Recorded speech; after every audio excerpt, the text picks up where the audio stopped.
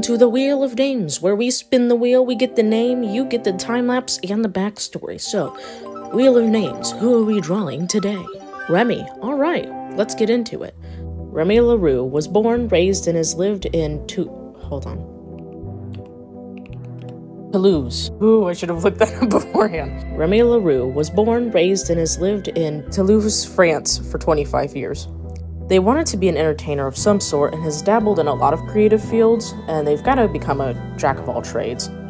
Their variant is called Pocket Portal, and they can make a portal just about the size of their open palm, one near their hand and the other at any destination point within a 100-foot radius. Or they can summon a destination portal within a mile away as long as they're very familiar with the place or can see it through a video call. They have used this for their performances. Oh, and they definitely have a prop closet where they pull all their stuff from. One drawback is that it has slowly really messed up their hands, resulting in discoloration and joint issues. They were given a job offer to travel from across France. They took it, of course, but it wasn't what they thought it would be. That job is what ended up landing them in Uhdghu. Doing what exactly? Well, the time's not right. The show will start in the first half of Season 2, so look forward to that then. There's a lot of, kind of circusy themes with them, and I'm living for it. Let's switch over to fun facts.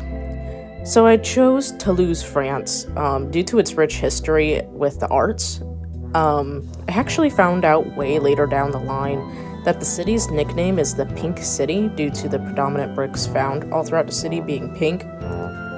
That was not the reason Remi's hair ended up becoming pink. It was just a coincidence, and I know that is just something that they probably don't like the correlation to.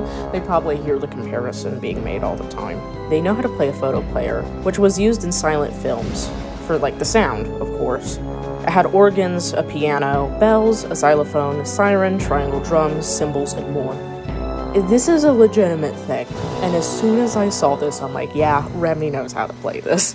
They always carry a white rose on them, fake or real, as to why no one knows. Remi does go by any pronouns, and is intersex.